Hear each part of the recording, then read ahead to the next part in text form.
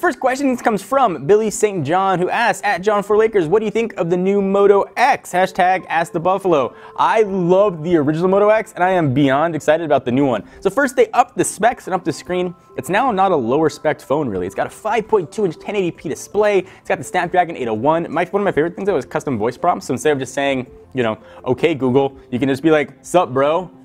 How many species of mountain goat are there? And it'll tell you. Or, sup, home slice? Or, don't be a Ron, and whatever you want to say, and you can just pick it, which I think is really cool. Of course, all the Moto Maker options are there, so you got crazy customization stuff. They've now got aluminum band around it. You can pick even leathers if you want, which it sounds a little weird to have a back on a phone, but listen, if leather's your thing, I'm not here to judge. You do what you want. As long as it's between a consenting adult and a consenting phone, you can use leather. It's fine with me. Pricing went up a little bit though, which is not overly awesome, but so did specs, so I guess it's kind of relative. It's about $500 if you want to get it unlocked, or $99 if you want to get a 2-year contract. It looks like a really, really sweet phone. They promise updates are going to be coming to it really regularly. It'll be ready for Android L, so you get sort of the best Google experience plus the awesome Moto edition, so it's kind of like a win-win. Next question comes from at Calibron, at John4Lakers. Is the Note 4 or Note Edge worth upgrading to from the Note 3? That, sir, is the million-dollar question, so worth it is totally relative. My wife uses the Note 3 and she loves it. I showed her videos on the Note 4 and the Note Edge, and I was like, do you want to upgrade? And she was like, meh, I have no need. She thought the Note Edge seemed kind of silly. What if you use your right-handed, where are you going to put stuff, and what if you drop it? That's a lot of concerns people have.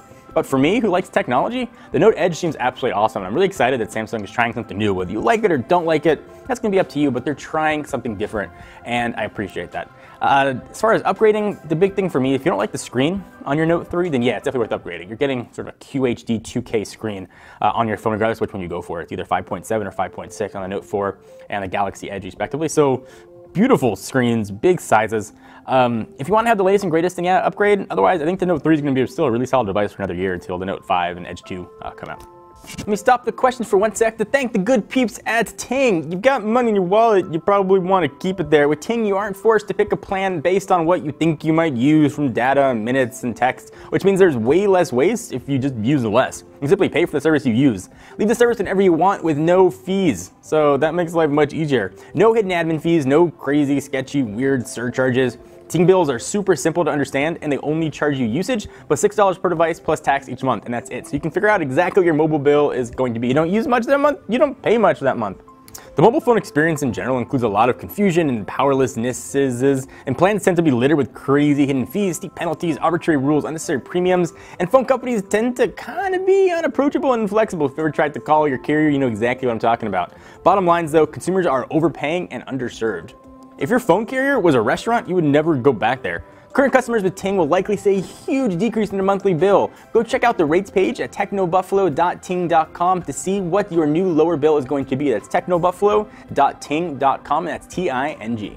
Let's talk about some Moto 360. At Coach CWC asked, at John4Lakers, do you think sales will not be as good for Moto 360 since it only has the leather band instead of metal until later in the year? I don't think that's going to affect those sales at all. That watch is absolutely gorgeous, and it's $249. It's got removable bands too, so you can go buy a leather, metal band rather, put it right on and be good to go. I don't think waiting for it is gonna make much sense at all. If it was like $350, then yeah, maybe you make a difference, but $249 is really cheap. It's on par with the other Android Wear watches and sort of just beats the crap out of it in the looks department. It looks like those other two just got beat with the ugly watch stick. Next question comes from Nick Keeks, who asks, at John4Lakers, what do you think of this new curved screen trend? Do you find them to be useful, or do you think they're kind of gimmicky? Yeah, that's a good question. I mean, they're probably a little bit gimmicky, but they're also probably a little bit useful. They are definitely still sort of in the infancy of what they're going to be.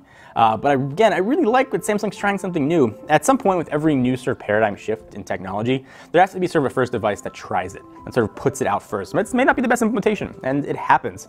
But there always has to be someone that's trying it to get this sort of the audience and consumers used to something new. And that's what we're seeing here with the Galaxy Edge. There's been sort of curved screens before. I know we've got things like the G Flex, and the Galaxy Nexus had a little bit of a curve to it, but it's something brand new as far as how you use the device. It's sort of a whole separate screen on the side. We'll see how consumers are going to respond to it. I think one of the things you're going to want to see in person before you use it. Kind of weird that you can't really have controls on the side. Again, what if you drop it and it lands on the right-hand side? A lot of concerns there. But I think it's the future. I think curved screens, at least wraparound screens, are really going to be something that's going to come very, very, very fast. I think we're going to see sort of wraparound screens for advertisements on power poles and such. And that's going to be happening much sooner than we expect. It's just kind of getting people used to it. As far as the phone goes, I'm really excited to see it though. I just want to play with it. And what do you guys think? Are you excited about crazy curvy screens? I want to hear your thoughts on it. Until next time, I'm John Ranger from Techno Buffalo. Of course, check us out at technobuffalo.com. See you guys next video. Bye-bye.